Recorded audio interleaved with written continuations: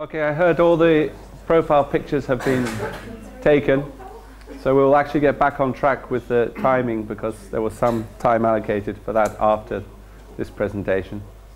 But it's fantastic that we had this opportunity to have the profile pictures taken, as you'll see why. So this morning, earlier I gave you like an overview of how to think about social media from a strategic point of view, and a very brief overview to some of the main channels. But what we're going to look at now is in detail LinkedIn, and not even the whole of LinkedIn, just one part of LinkedIn. And you'll see how in-depth you can go with social media. So we're just going to look at the LinkedIn profile and how that can help you. So it's very much focused on you as individuals. We talked a lot about brands and organizations before, but now it's nice to get very personal.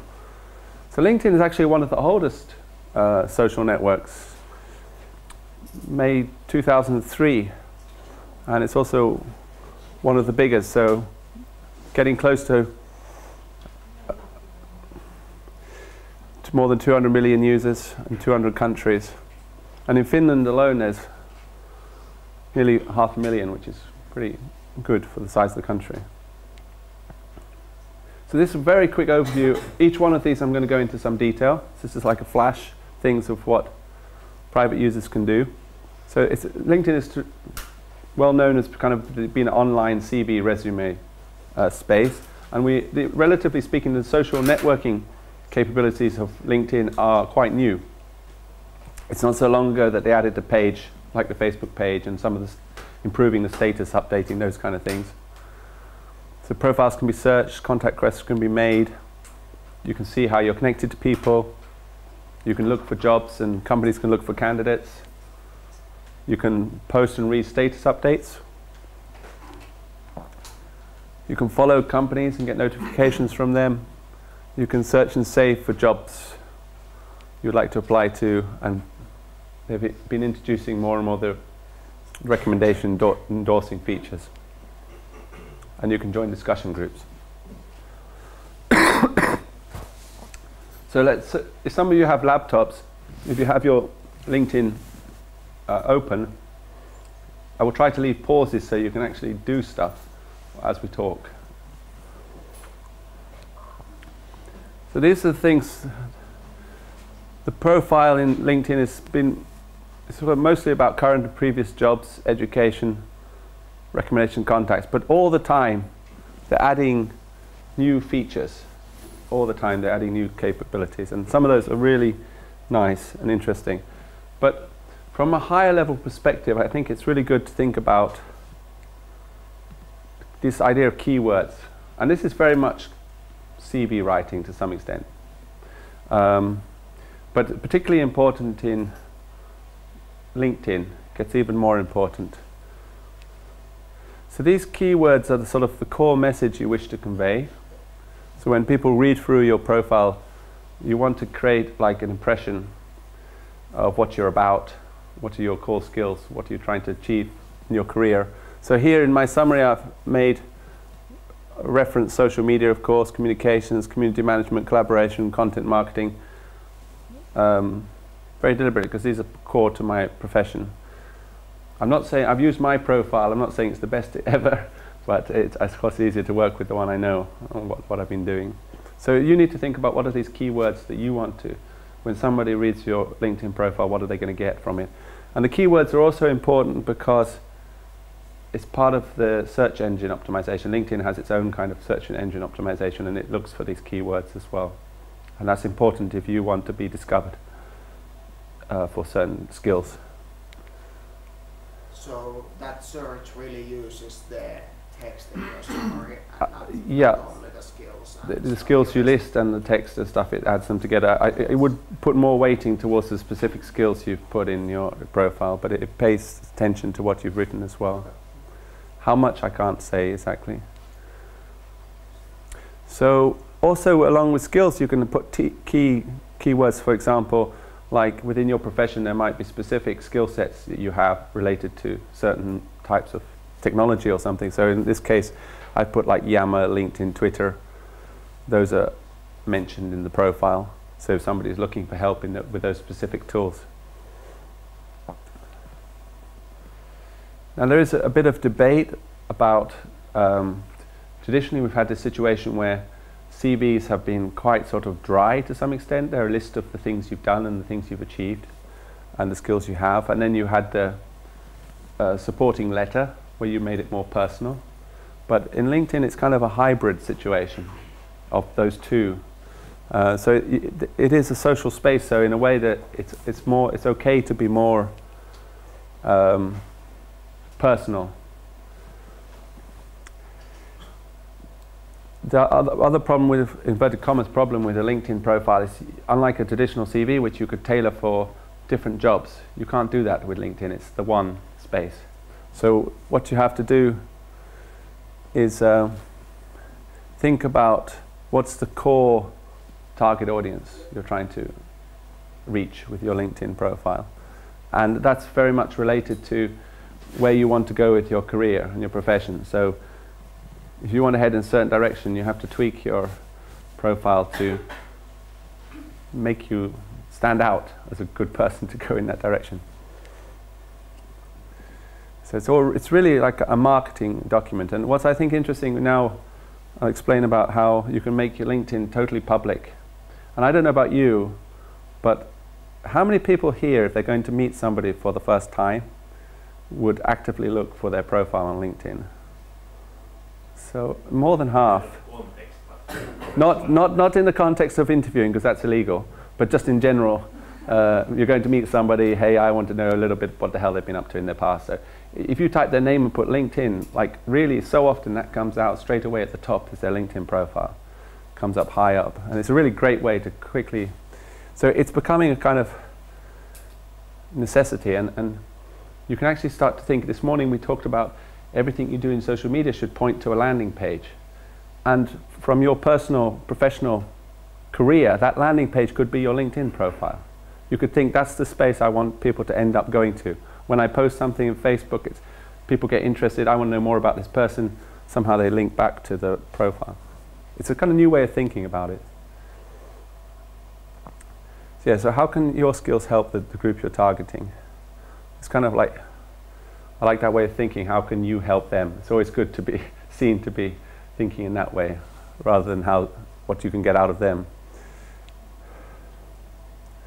And yeah, think about the direction you want to go. For many people, if you're an entrepreneur or like a startup, it's as much about your business as it is about you as a person, because you're so closely tied to your business. So that's partly a concern for me when I'm thinking about my LinkedIn. It's like, how does it attract new clients to the business? Not just how does it promote me as a career. So there's that aspect to it as well. And I like this slide because there are absolutely, to some extent, there are absolutely no rules. And I'm not here today to say that there are. So this is a friend I used to live with when we were teaching together after graduating. Now he's been made head of drama at Tiger Aspect. It's the biggest independent TV production company in the UK. You can't get much higher in that space than this. It's like, and his LinkedIn profile is University of East Anglia, producer Tiger Aspect, executive producer. He hasn't even updated the fact now he's head of drama. And if you're within TV drama in the UK, within that circle, you don't need to say anything else. Producer at Tiger Aspect is like, tells everything to people in that industry. So you think he doesn't have to, he's targeting very specific people and in a very small kind of environment. So it works for him. But the reality is, it's probably, I don't know many more people more successful than this in my life. But so the reality for most of us is that we're kind of more, how should I put it, not necessarily as dynamic and as successful. So we have to use LinkedIn as best we can to help us to advantage. So how can we do that? Well, we can like start playing with the various options we have. So most of you find up in the top right-hand corner, there's this settings, and you can do most things from there. One thing I recommend, this is a really nice tip. Very few people, I doubt, are consistent about updating their LinkedIn on a kind of regular basis. I think most people, what would happen is like, what I do is many months go by and suddenly you freak out and say, hey, I really should do some work on my LinkedIn profile. It might even be a year. So what happens then is you start modifying your jobs and tweaking stuff and making changes. And all the time you're doing that, it's sending out these automated broadcasts. So suddenly you're spamming people with like all this stuff that's actually happened 6 months ago. So the trick then is to turn off the activity broadcast, especially when you're doing a big chunk of editing of your profile. Turn it off. By all means, turn it back on again afterwards, but turn it off at least whilst you're doing the editing. Yeah, this kind of things you get appearing, you send to people. Richard updated profile, honours and experience. Richard updated this, and that's kind of. I think if this is a personal choice, you really have to decide what you want to get out of LinkedIn. And if you're really serious about using it as a tool to promote yourself, it kind of doesn't make sense if you're hiding it. In my opinion, there are situations where it might, but so in order to not to take it from being hidden, you have to make it viewable to everyone. And this means when people are searching to find out more about you, they can see your profile without having to connect. And this makes you much more visible. And also it means you're more accessible to the other search engines in Google and stuff. Yes, hopefully I'm not going so fast if you want to find these things. And by all means help each other as well if someone's struggling to find a setting. So how many people were already set to totally public? And was that deliberate? Because I think the default is that it's not so on public mode, so you have to actively change it. And if you're in the business of, I think you should do this anyway, if you're public or not, you should customize your URL so that it looks nice with your name. Otherwise it's just like a long string of numbers.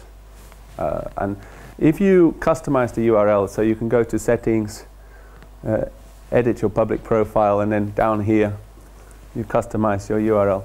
It means that you have a nice tidy looking link that you can start to use then much more effectively. You can put it in your email signature when you send out emails. You can reference it on your blog where you have your contact profile information. You can just start to make much more use of it. So I think everybody should do that. You can, in a similar way to Facebook, you can control a lot of what people can see. And in this section, customize your public profile. It's something you can do in your own time later. You can see all the different elements that you wished people to be able to see. And that's just very much a personal choice.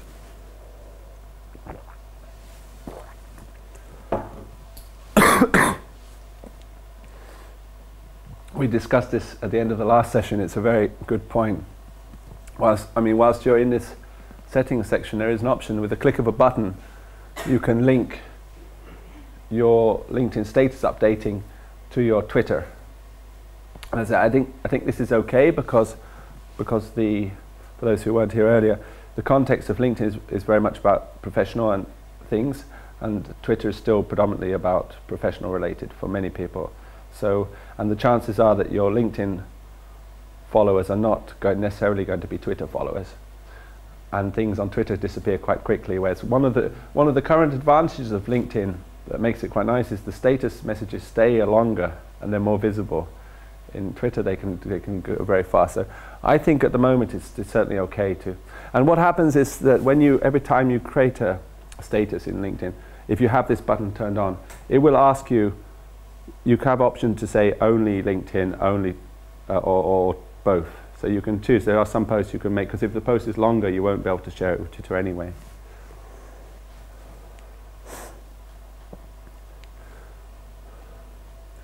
So one of the best things you can do, which we had this great that people could come here today and get update their profile or get a well shot profile. If you have a nice profile photo, it kind of inspires you to do the rest of your profile in a more nice way.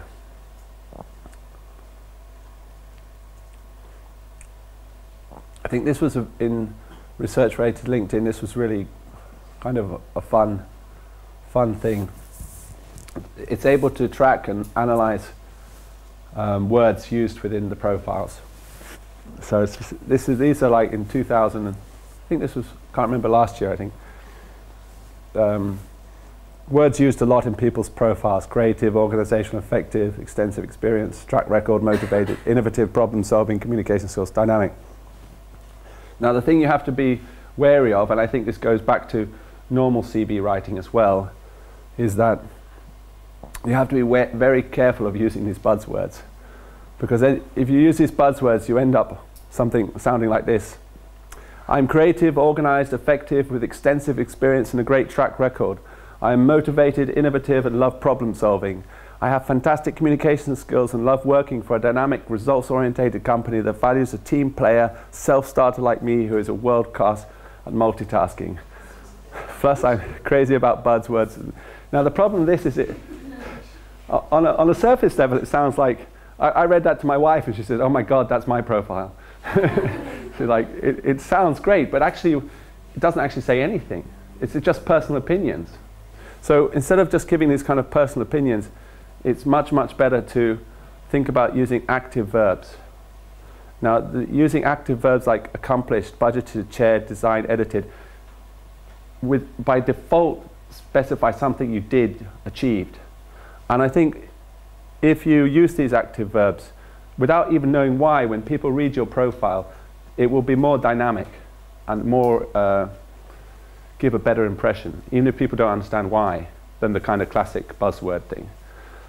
So as I say, mine's not perfect, but I've tried to use. I co-founded, and I used these words to actually describe things I did. We started, we engaged, and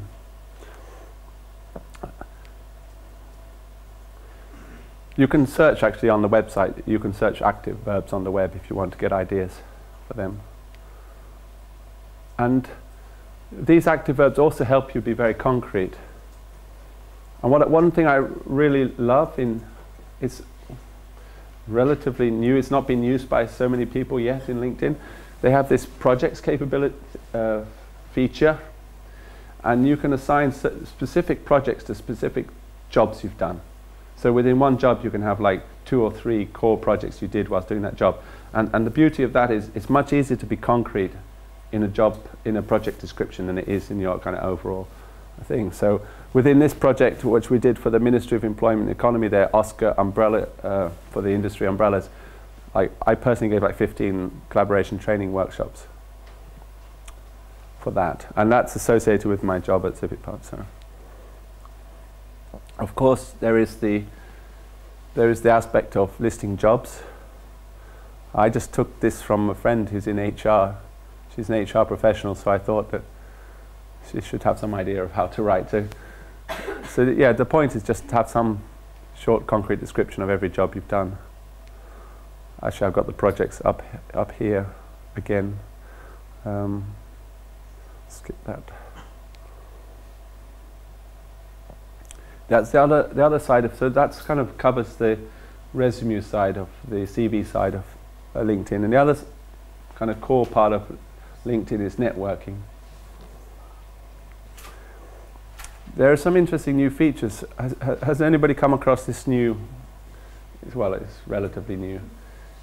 I actually think it's really quite interesting, because within your skills and expertise section of your profile, you can list these specific skills that you want to be associated with, and I think the search will pay more attention to these, because these are the things you've specifically chosen. But what I think somebody else has chosen for you. Can people add these skills that you choose within your profile? People can they can specifically add them? Yeah. Okay, cool. That's, as I say in the beginning of this morning, I always learn something. There's always something new and things changing.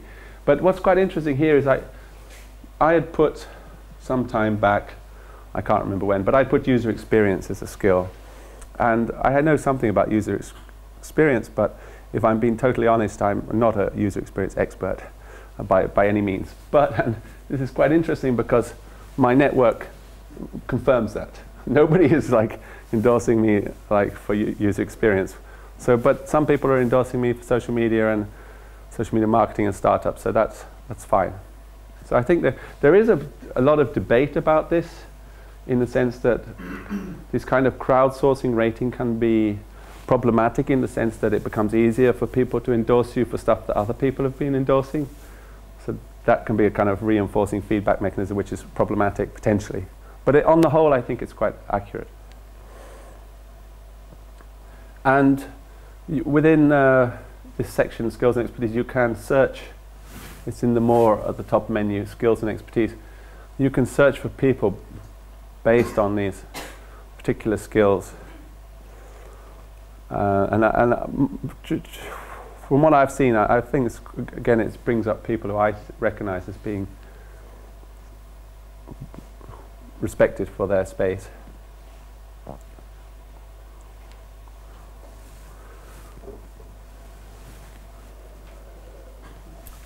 It's always some discussion, usually when we talk about LinkedIn, like, and also with Facebook as well to some extent, but particularly with LinkedIn, how many people should I connect with? There are, for most people, 500 is plus is the limit that LinkedIn will show. There are some exceptions, and again, this is something I learned relatively recently. There are certain super influencers who LinkedIn displays the total, but most normal, I don't know how they become registered as super influencers, I'm not sure, but for most people 500 is the limit. And their line of argument is that if you want to be seen to be an influencer for whatever reason, if that's in your profession, if you're in marketing or whatever, it's good to have 500 plus. But there's also a line of thought that it's better to cultivate more meaningful relationships. And I think most people end up in somewhere in the middle. They will use some personal kind of guide to who they accept in LinkedIn. Usually a lot of people will use some kind of rule like, I've met them in real life, or they are connected to someone I respect. Because whenever you see a new person, you can see in LinkedIn, if you look in the bottom left, you can see if they're connected to people in your networks. So if somebody asks to be part of my network and I see that they're already friends or connections with 3 or 4 other people who I respect, then yeah, it's cool, they can come in. But if there's no connections, I've never met them, then I'm a bit like cautious. They did a survey of the CEOs of the top Fortune 500 companies, and if I remember rightly, the average LinkedIn connection there was like 300, 350. And these like people top of their game. So they're not just trying to get the 500 plus just because they can. They could of course they could easily get the 500 plus. But the guy, Reid Hoffman, is the co-founder of LinkedIn. He's just wrote this book, and I was listening to him talk about it on the radio. And he says that, again, like I mentioned with Twitter, there's so much data and connection bombardment. He won't basically have a meeting with anybody who he can't connect with somebody else in his network. So if there's no connection in his network, he hasn't got time. He just doesn't have the time. So he uses his network as a filter to decide who he should meet with and who he should connect with. Most of us aren't so pressured for time that that's the situation, but just like Twitter can be used to filter information, use your network. And actually, it's also part of this book is all about how in this day and age where we don't have steady jobs for life, we have to, as individuals, we have to think much more like startup of one, promote ourselves, be active promoting. We can't just sit back and hope for the best. And that's, again, part of the theme for these 2 workshops, using social media to promote yourself as a startup of one kind of thing.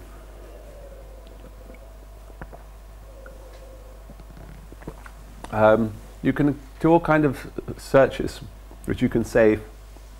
So I've got one here, social media, and it's quite a useful search because once a week, I think, or once every 2 weeks, I get an email that lists a bunch of people who are coming up under social media. And the reason why I have that on is that our ambition is to grow, and finding good experienced social media experts, consultants, is quite hard actually, because many of those people are working within big companies. So Valio has its own community manager, very, very experienced contemporary of mine from Media Lab, one of the best in Finland, but he's working totally full-time for Valio. And then you have people working full-time for Nokia. So a lot of the good social media people are actually employed full-time. So finding in freelance, so I need to keep constantly on the lookout for who might be good to approach as we grow. So that's why I have it. And other companies might be doing similar, looking for people. And you can get down to really like advanced level when looking for people, their job level, what they're interested in, groups, that kind of thing. These are things you just can play with.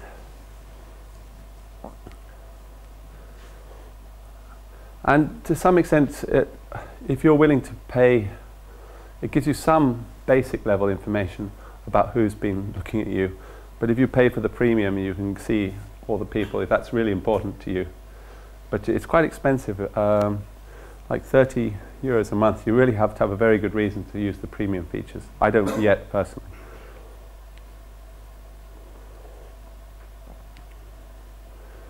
So other things you can do in LinkedIn.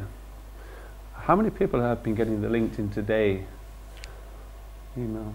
I just found it just came. I don't remember subscribing to it, but it's basically aggregated news, and it looks at what your contacts have been sharing, what's been liked, what's been promoted, and it lists things that it thinks you should be interested in. So it comes as a newsletter email. And to be honest, I occasionally click on it and I'm quite surprised. I would say the majority of stuff that it recommends I generally find, if not useful, interesting relative to my interests. I think it's one of the best in my experience. And you can click, you can sign up for it, but mine just came on automatically. And now we're getting the status updates from contacts as well.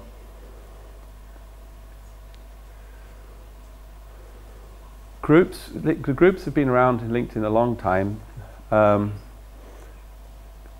There are a lot of groups you can join. There are successful groups, but there's a lot of kind of fragmented and unhealthy groups as well. It takes a lot of, if you're thinking of starting a group, you really have to be willing to commit there, as we talked about earlier this morning about the role of a community manager, being a chair person. A group is like a 24/7 meeting, kind of. And if you don't have somebody, especially in the early days, being very active, taking the role of chair, community manager for that group, it's very likely it will just fizzle out and die. You really need someone committed to, and there has to be a very clear reason why that group exists. What's the name of your organization? I can't say it too. Technology. This was Swedish speaking within TechOK originally, but expanding it. But it was quite interesting because they have a LinkedIn group, and I was asking about it. And that LinkedIn group is primarily for sharing information about upcoming events that are relevant to alumni and students. And that was really interesting because, inverted commas, they defined the use case, the business case for having a LinkedIn group. And they're not expecting like long discussions, active discussions. That's not expected, so people understand the context of that group and it works.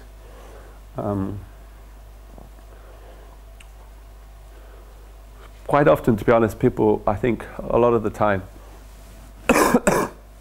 they join a group, they read it for a bit and then they forget about it, but it's still kind of, your groups show up like badges. So if you want to show your professional affiliations, groups are kind of like badges telling people kind of the communities you're interested in, even if you're not going there, which is not necessarily a good or a bad thing. But if a group, for example, this Finnish high-tech startup community, I've noticed over the years that's a very active group. And the reason why I think it's so successful is that it's serving a very specific purpose. It's providing like very specific information that's not readily available in one source. It's Finnish, it's startups, and it's like, so if there is a clear, if you're providing content and generating content with that group that's unique and can't be got anywhere else, people will make the effort. But if there's not enough value, they won't make the effort. One relatively new feature as well is they have this kind of who to follow recommendation, and I found there's some really interesting people they recommend. You can get some great people from that, so that's just something to play with.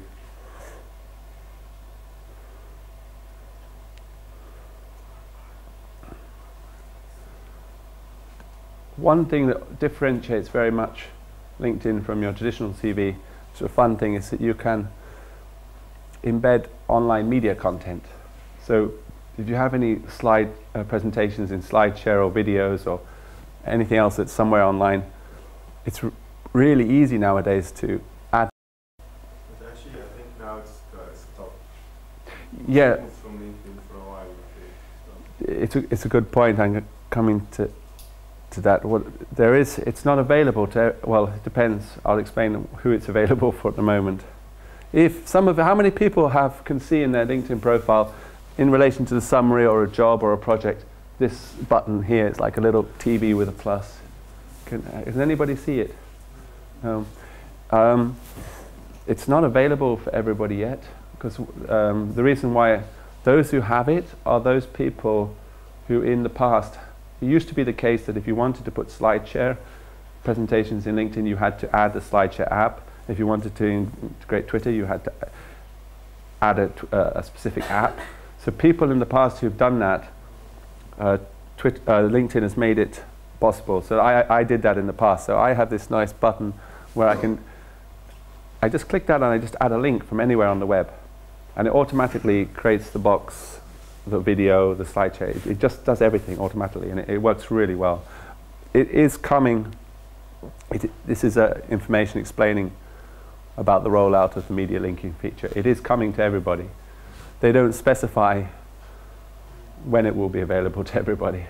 So keep an eye out for it, because especially if my past career was in filmmaking, so it's really nice, because before I was kind of like blah-de-blah-de-blah, bullshit, bullshit, bullshit.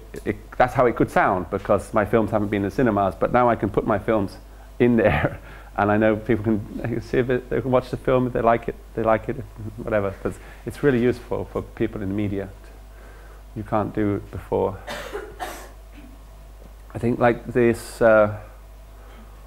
aspect of combining the kind of letter with the CV is when you start putting things like the volunteer experience and causes.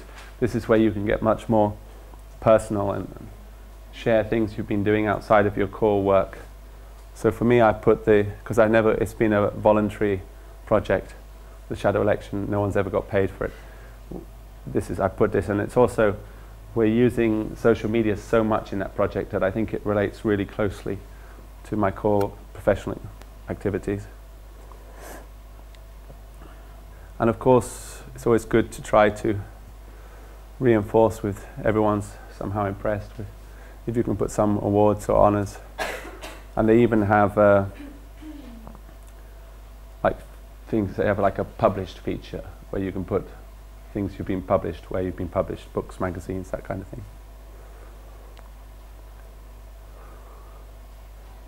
There is contacts. One of the main things to be, we discuss this sometimes, it's very standard that people will use the same email. Like this is, I actually had this, I was using, this was my same email I used to sign in to LinkedIn. And that was bad. And actually this is something, as I say, I learned from somebody attending a workshop. They pointed that out to me. I hadn't thought about it. And LinkedIn has in the past been hacked. It's quite rare. I think it was only one major hacking they've had, but it gives people half the puzzle if you use the same email. So try to use a different email in the contact than you use for signing into LinkedIn. And whether you put your phone number or not is really up to you. I put it because we're running I need the leads for the company. So I see the phone is really important. People can call. And you can put your other social media profiles there.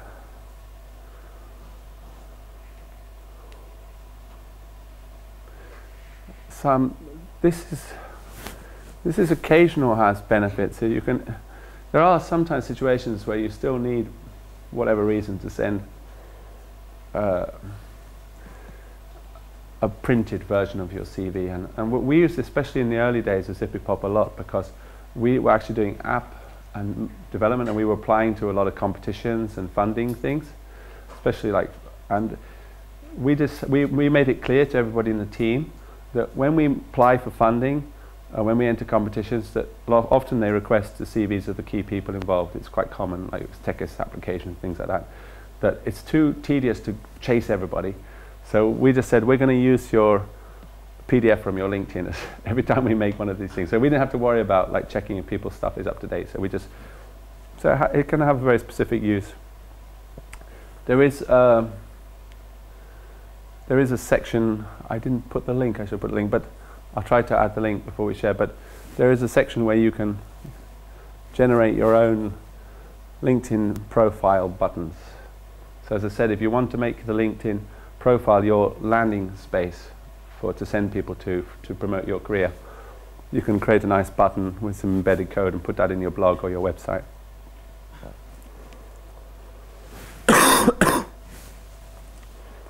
I think the status updates in LinkedIn tend, as we say, we were talking earlier about context and of different spaces, and the context of LinkedIn is still very much like professional. And with this society I was mentioning earlier, they have a situation where there's a challenge because they've been putting their like weekly party activities, events, kind of in the Facebook, but more like the professional stuff in the LinkedIn. And some people were saying that they would like to see some of the parties and things, but you have to make a choice. You have to decide what is your core audience in the different space. So in that situation, the core audience could be in the Facebook page, that it's the active students who are students now, and the core audience in the LinkedIn space is also alumni plus companies. So there, you can tweak your the content in relation to the context. And it's something you have to experiment with. I was also talking that we're gradually transitioning. The LinkedIn page will be more where we talk about the social business collaboration side of what we do, and the Facebook page will be more about the marketing and the consumer side of what we do. So slightly tweaking the context, but a lot of that content is relevant to both, so we share it across. Yeah, that's back on time, 12. Yeah, so any questions about LinkedIn specifically, or anything to do with social media that we talked about this morning? Yeah, I have a question about LinkedIn profile. I mean, is there a risk of putting too much information there, like putting too much volunteer work and making it look very cluttered? In the sense, I think it's always good to be to the point for each section. But as long as you're to the point, I don't think, because people can scroll down, so they don't have to read everything. If they get past, they're still interested. I think one thing that's, again, this is similar to normal CV writing in the sense that there comes a point when you start your career, you're listing like, I worked in a bar for 6 months, because you haven't done any other work. But it quickly becomes irrelevant whether you worked in a bar or not. So as you go through your career, you edit out the jobs that aren't supporting where you want to be. So in that sense, like the Tiger Aspect friend, he's only got 3. He's done much more than that, but he's only listing 3 because that's the ones that help him get to where he has got to.